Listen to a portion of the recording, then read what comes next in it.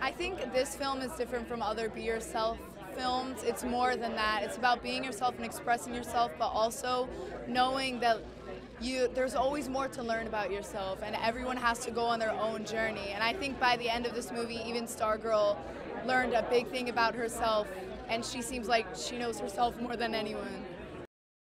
Yes, it was really fun, the whole musical side of the movie, and I actually wrote a song for one of the soundtracks that plays during the credits, so stay seated for the credits. It's a darling movie. I'm a huge fan of the book by Jerry Spinelli, Stargirl, and Julia Hart did a lovely job with this movie, so it's thrilling to be part of it. Oh, yeah, it feels like the music is, it's seamless. It's part of the message. Grace VanderWaal, her music and her voice is irresistible, so it feels like it was just perfect casting for who Stargirl is. It feels almost like an indie that Disney produced, and I think the message and also Grace's singing is so good. I mean, they're going to love it. Anybody who's a fan of hers. I'm really happy to be here because this story means so very much to me for a number of reasons. The book was read by all 4 of my daughters, who when I called and said this is an opportunity for me, they said, I bet you didn't read the book yet. I said, I have not. They said, well, guess what? You're doing the movie. This is a story of inspiration, of wonder, of enchantment, of being excited about life. So many of our young people today are so concerned about our world and our universe, and here we have a character who is filled up with infinite wisdom that youth have and is not afraid to express it. So for me to be here is very special. I had to be here for this premiere. I'm shooting in another country, and I flew back to be here just to support this film and Disney, who was so wise in their decision to make it. Grace is really wonderful, and she does beat to her own drum. And I think that speaks to self-confidence and speaks to the way she was raised and speaks to the vibrations that she's pulling from the universe, some of that joy and wonder we all need to have in our lives. So I'm really happy for her, have looked back at America's Got Talent and the things that she's won, and her playing and her voice is so very special, and her eyes sparkle, and to be young again and to be so excited about life.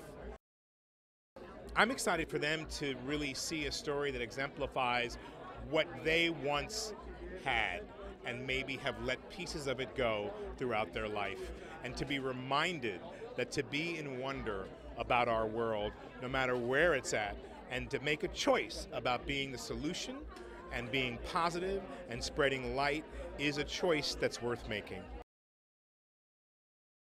I'm excited for people to see the movie for the first time. People haven't been able to see it yet. I've been waiting for so long for this to happen. I can't wait. Same. I'm so excited. Not everyone could come last night, so some of these people I haven't seen almost since we filmed, so I'm so excited. I'm so excited for people to see it as well. It's an important thing for everyone to hear. I think it's something that everybody needs to learn at some point, and it's the importance of, everybody wants to fit in, but it's the importance of keeping yourself, staying true to yourself while fitting in. And I mean, my character Leo, he chose fitting in over being himself, and Stargirl was the opposite, so yeah, it kind of shows everything. I learned how to play the ukulele, yeah. I played guitar before, so it was pretty easy to pick up, but yeah, it was really fun. To me, it's neither a book nor a movie, it's a story. And it's a story that I wrote, and what happens to it beyond that, that's in the hands of the gods. So I'm just happy to get that story, whether it's in the hands of a reader or a stage play or a film, just to get the story around. So this is part of that deal, and I couldn't be happier. This movie was, I mean, in a very literal way, like a very family environment. I mean, my wife is the director. We did a lot. We co-wrote the script with Kristin, and there was a very family environment, with our work, and then just that really extended out to set with all the kids that are in the movie.